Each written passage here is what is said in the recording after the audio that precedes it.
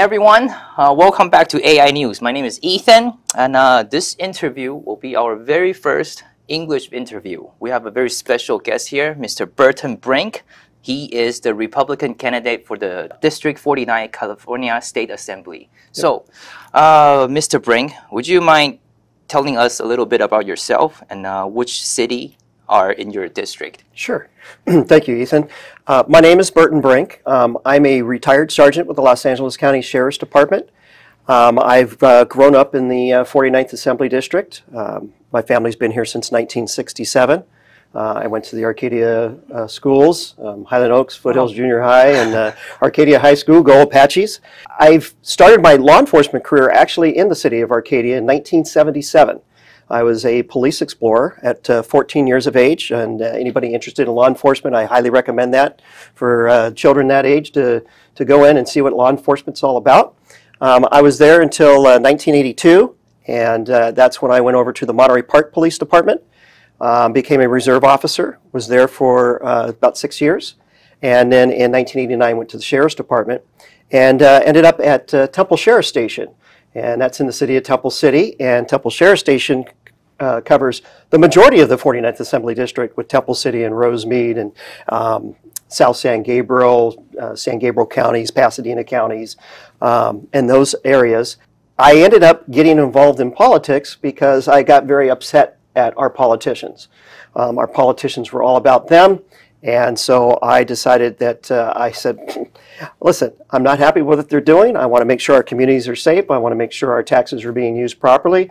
I actually believe in lowering our taxes because it's bad. And so here I am.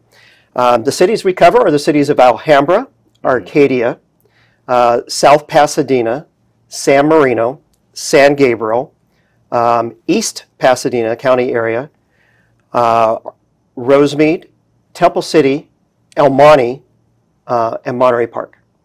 Oh, wow. All the city that I actually know. I do too.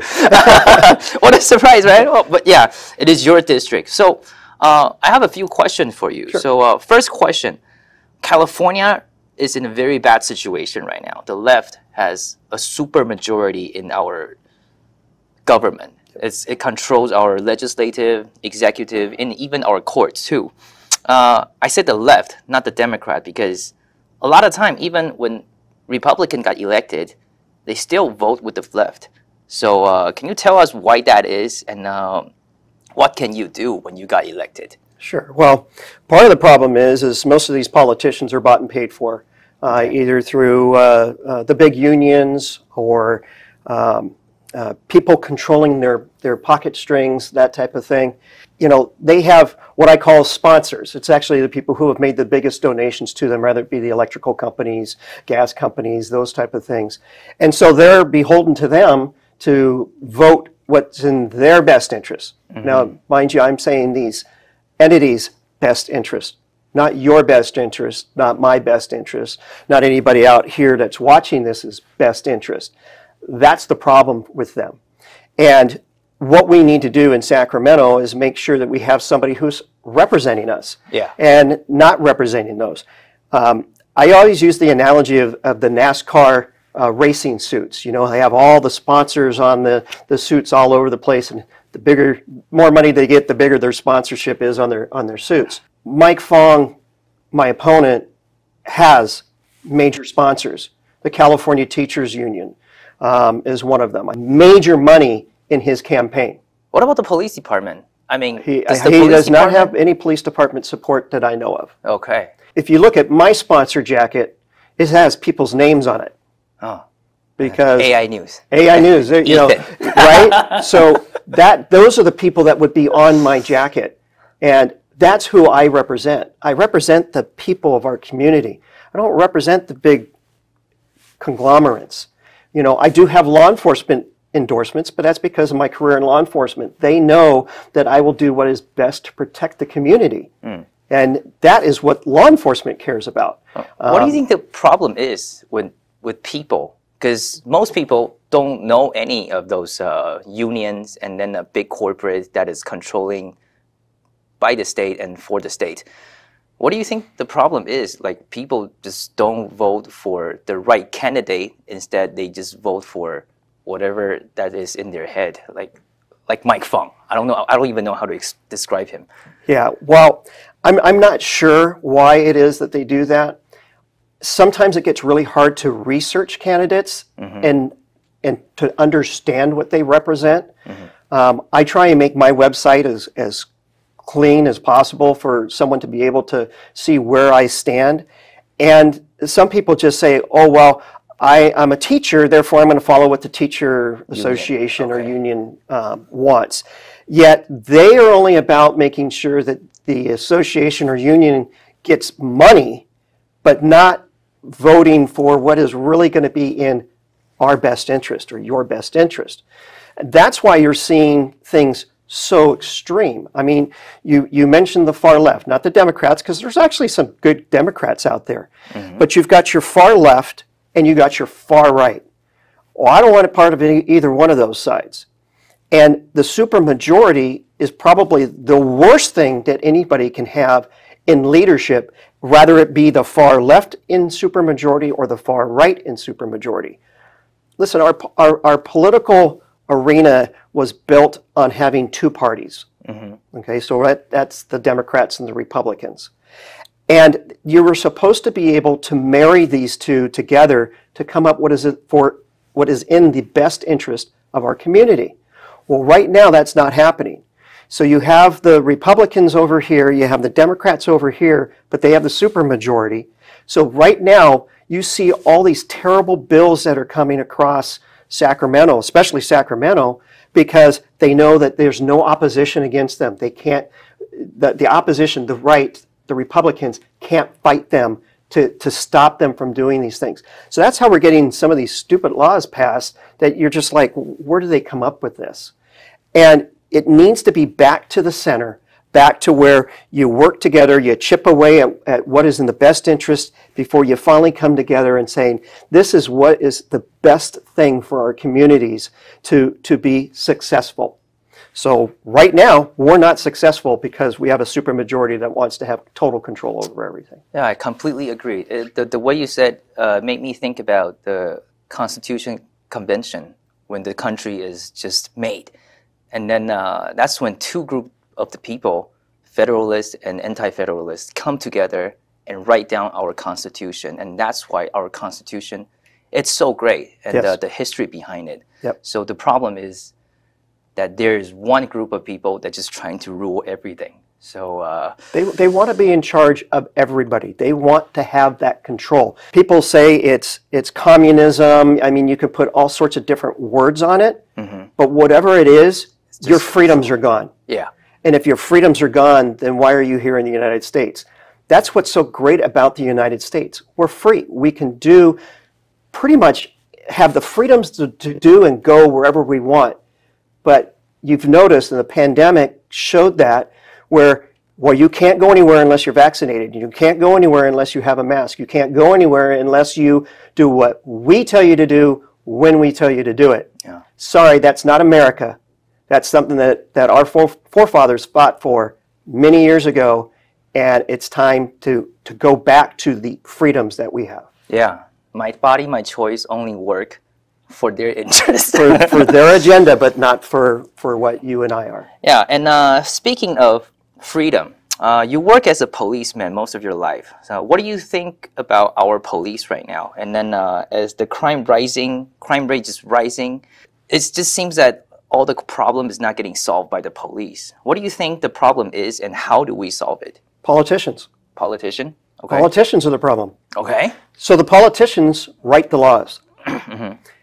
Then, once they're approved, whether it be by the people or by the legislature, it gets put into the book that law enforcement uses. Okay. And then law enforcement enforces this law. In 2012, they came up with AB 109, which says our jails, our prisons, our state prisons are too full, and therefore we're going to start releasing them back into the counties. And to do that, the county jails had to start letting people out. So that was the start of it in 2012. 2014, now LA District Attorney George Gascon was co-author of Proposition 47. That made petty theft from $400 to $950. It actually made stealing a gun a misdemeanor, from a felony to a misdemeanor. Do you see we're having problems with our guns, and they want to have more gun laws, yet... Depends on what the gun they steal, though. Yeah, right. But I mean, you know, there's guns out there that are, you know, $200, $300, $400. It used to be a felony to steal it. It's now a misdemeanor. So again, politicians created this arena that we're now in, and that's hurt us. That's caused more criminals to come out of jail because they had to make more room. And the courts said that, well, we're not building jails, so therefore you're going to have to let these people out early. So now people aren't even serving their sentences anymore. And then you have Prop 57 that actually just finished letting the rest of the floodgates open, and anybody who's a drug addict or anything like that can't get help anymore, and they're just out on the street. And if you look at the homeless situation, you'll see that when these things kept passing, the homeless population kept increasing as well.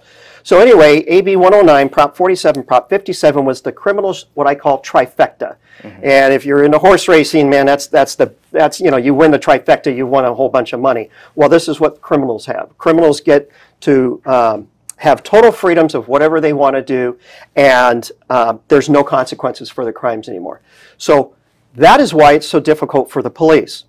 I'm a retired sergeant from the Sheriff's Department. My wife is a retired sergeant from the Sheriff's Department. Oh, wow. We have a son who's a deputy sheriff on the Sheriff's Department. Oh, your whole family's We have a nephew that's with the Burbank Police Department. Our nephew and our son is still having issues dealing with things out in the public because the politicians have destroyed our rule of law and holding people accountable for their actions. And we're talking career criminals, not somebody who made a mistake and whatever and committed a crime or did whatever. They serve their time and they're done with it. And they're like, I learned my lesson. The career criminals are those that had 3, 4, 10, 20, 40 convictions. They know nothing's going to happen to them.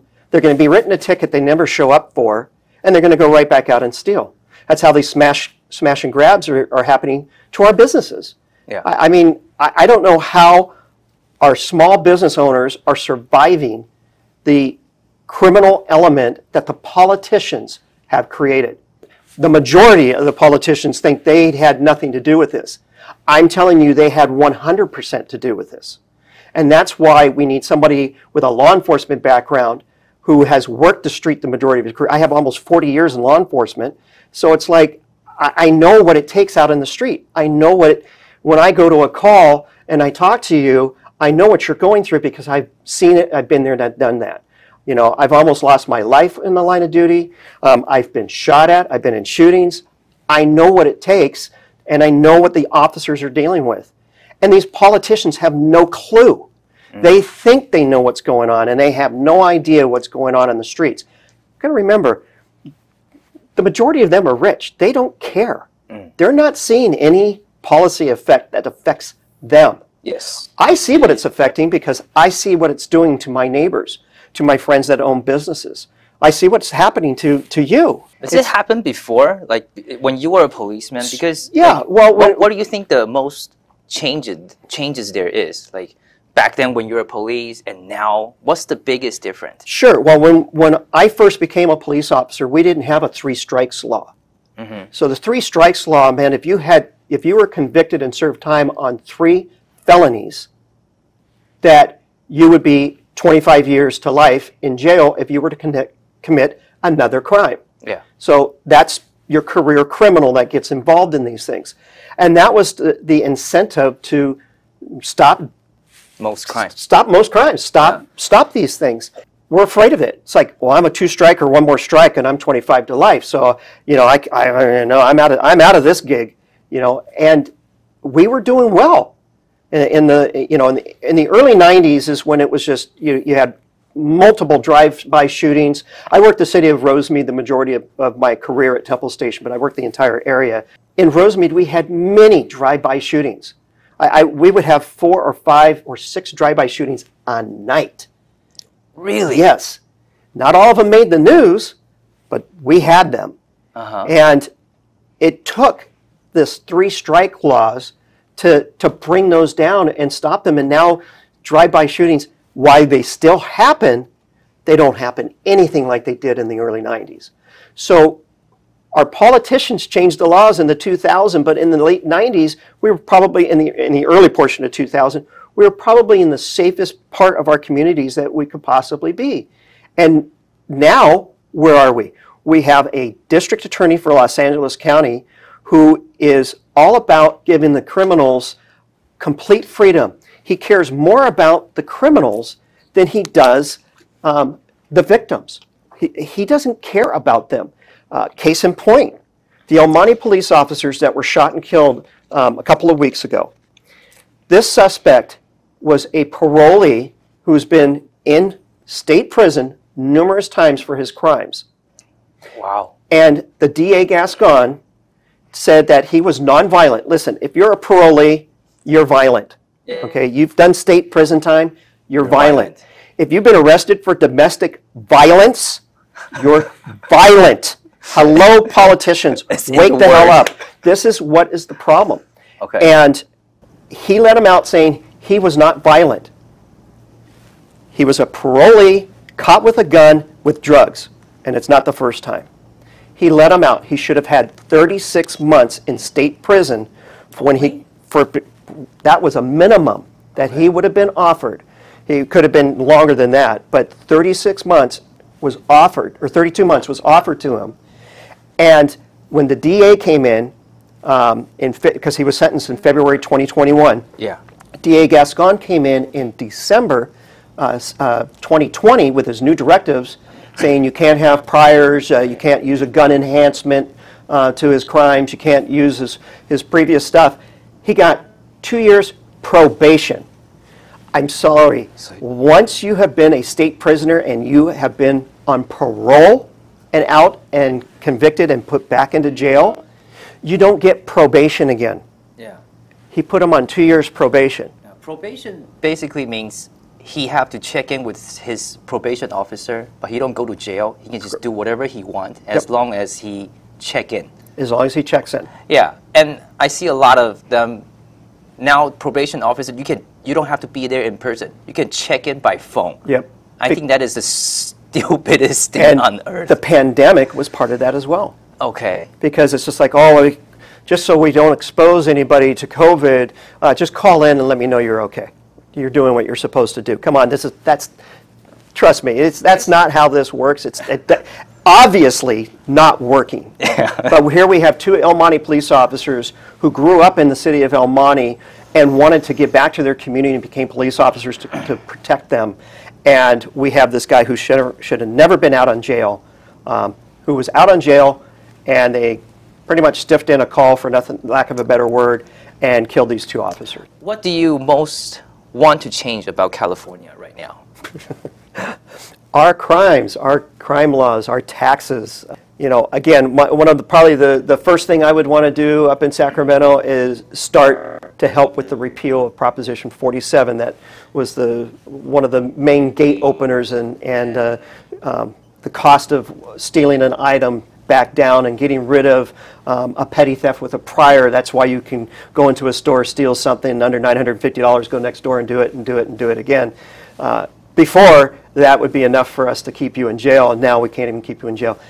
I want to do what is best for my community, and that's to protect the community. And that means criminals need to be held responsible for their actions. Our tax dollars need to be used properly. We need to have audits done on anything that our tax dollars go to make sure the money is being used properly. And we got to stop this, politicians have their hands in a lot of businesses that are getting contracts to do things, and that needs to stop yesterday. Yeah, it should stop, I'll say 2 years ago or something. Yeah, many years ago. Many years ago. Look at the bullet train. Yeah, that is crazy. That is Dianne Feinstein's husband that's got the contract to build the bullet train to nowhere that's going nowhere. Yeah. And billions of dollars are being lost. Yeah, and just the whole politician, like Nancy Pelosi is related to Eric Swalwell and Gavin Newsom, and they're all related. They're all... It's so weird. And that's part of the problem we have with our politicians. And then you got George Soros, who's a billionaire that's Founding everything. He's funding all these far left agendas. It's all about control of the people. That's all they care about, because when they have all the control, they have all the money. And that's why it's so important that we stop these politicians that are being supported by these extremists such as Soros. Okay, next question. Last election, we had Mike Fong, your opponent this time too. What are the biggest mistake that him or Ed Chow made that you think you can do way better than them? Well, Ed Chow voted yes on Proposition 47 and 57 to make the criminals just have total freedom. He's also voted to increase the gas tax. Ed Chow did. And now Mike Fong has voted to increase your gas tax. How is that happening? Right? He's brand new. He had a special election in February that nobody showed up to the election at. And so he was able to win that election. The Republicans have 5 times now gone to try and suspend the gas tax. And the Democrats, Mike Fong included, voted against suspending the gas tax. He's already hurting our businesses, and July 1st is another 3-cent gas tax, per gallon gas tax, that is coming on, that he also voted not to remove. So he's voted to add an additional gas tax July 1st on our communities. We're already hurting with high gas prices. It's hurting our businesses. It's hurting mom and dads that are trying to go to the store to get food for their kids, because that also increases the cost of delivering the foods to the stores we go to. So everything is up. When gas goes up, everything goes up. Your people that come and do service jobs to fix items, your food goes up. Going to fast food restaurants, foods go up because the cost of it getting delivered to them has gone up.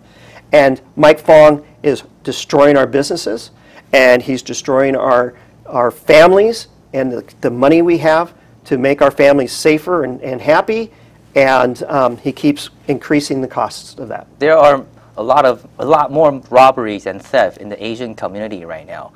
What did Mike Fong do to make that even worse? Well, he's not coming up with anything to stop it. He voted no on appealing Proposition 47. That would have helped because, again, it would help make criminals responsible for their actions. As far as I'm concerned, he doesn't care about the Asian community. He doesn't care about the white community. He doesn't care about the black community. He doesn't care about the Hispanic community. He doesn't care about anybody. He only cares about whatever the politicians want him to care about. And I'm talking about the far left controlling politicians care about. He has every ability to come up with legislation to protect our community, and he hasn't done it. I don't think Judy Chu wants him to do that. So I think Judy Chu, well, I can tell you, I don't think Judy Chu. I know no. Judy Chu is the puppet master of Mike Fong, just like she was the puppet master of Ed Chow. Remember, Mike Fong moved into this district. Yeah. I've told you, I've been here since 1967. Yeah. Mike Fong moved into this district a year and a half ago so he could run. The Democrats, really? Judy Chu, brought him over here because Ed Chow was now becoming a Superior Court judge for Los Angeles County because he didn't want to fight this fight anymore. And he wanted his easy job, so he was appointed to a judgeship in the Superior Courts. Now we have his far left ideologies with our criminals, in other words, letting everybody go from jail in this court. And they brought in Mike Fong to be the next person to take the seat of the State Assembly in the 49th District. This is the problem, folks. We need to have someone who is from the community, part of the community, still part of the community, here in the community, fighting for the community, not someone who's brought in to, quote, represent the community. Exactly. Do you feel like you're an underdog right now in California, or do you think this time you will have the chance to take back our country this coming November? Well, I'm definitely an underdog but the underdog can win. The problem is people need to, one, vote their values, two, stop voting for race or sex or anything like that, and start researching the actual candidates that are on your ballot. Now, the primary election was a very large ballot. You had some 30 some odd people running for governor. It's very hard for the average citizen voter to research these people, and they don't know. The November election, you're going to have 2 people to choose from in each race. Makes it a lot easier to research 2 people than it is 40 people, right? Okay, yeah. So that's the number one issue that voters need to do, is do their research and find out what candidate represents your values. Vote for value. Vote for values. The second thing is, you hear a lot of the rhetoric of, my vote doesn't count. Why bother? They're going to win anyway. That's the problem. That mindset has now told the person who was on the fence about getting ready to vote to not vote.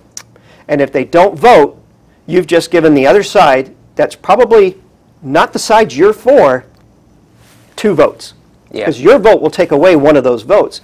But if you don't vote at all, they now have 2 votes. In essence, they have 2 votes. Yeah, that's the biggest problem, I think, in the Asian community.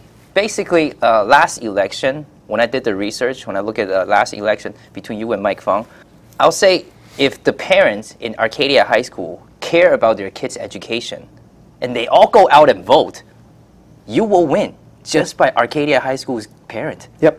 We just need a couple thousand votes and then we can beat the Democrat and their agenda. Yep. But people just don't seem to care. People vote with their race. People vote with their, not with their conscience, I think. I think they think that, oh, well, if I'm Asian, so I'll just vote for the Asian guy because he'll do what's best for our community. But then you look at his record and you look where he stands and what his party or that party may represent, and that's not going to be representing your values. If you've come here from a communist country, and you vote communist, and you vote for a communist, you're going to get communism. yeah, Okay? If you come to America so you could have freedoms and be free, voting for the Asian is not necessarily the right vote. There are some Asians that are conservative and will be voting your values, but Mike Fong is not one of them. And that's why your vote for me would be voting for your values and voting what is in the best interest for not only you, but the Asian community and the community and state as a whole. Please tell us again the district and the city that you're representing and what we can do to help you to go in there and represent us. Sure. The most important thing to do is vote for Burton Brink for the 49th Assembly District. And that covers the cities of Arcadia, Alhambra, South Pasadena, San Marino, San Gabriel, Temple City, El Monte, Rosemead, Monterey Park. You have to tell your friends to vote for me. That's one of the things you need to do. And you need to go to my website, burtonbrinkca.com. It's burtonbrinkca.com. And check me out on the website, volunteer, make a donation. Even though I'm endorsed by the Republican Party, because those are the values that I hold, the Republican Party does not give me any money. I have no support, no big checks coming in. As I said, my support is from the community, and I need everybody's help. Volunteers are great, but if I have no money to print up flyers to go to door and to do the translations and get this information to every single voter, I can't win. I can only win if you tell your friends and tell your neighbors about me and you vote. It's very important that you vote. Don't let anybody tell you that your vote doesn't count or it's a rigged election or anything like that. We can't fix it if we can't get elected. And I can't get elected unless you go vote. And I can't get elected if you don't support me. Well, thank you, Mr. Brink, for coming, and thank you, everyone, for watching. Let's keep this election in our prayer and in our daily prayer. Seriously, we Absolutely. really need to change it. We need to switch things up in California. And thank you for, and please share this video. Let more people know about Burton Brink and vote for him. We got a country to save, and it start with the local election. Absolutely. Absolutely. Yeah. So, Thank you so much, Ethan. well, thank you. Appreciate it.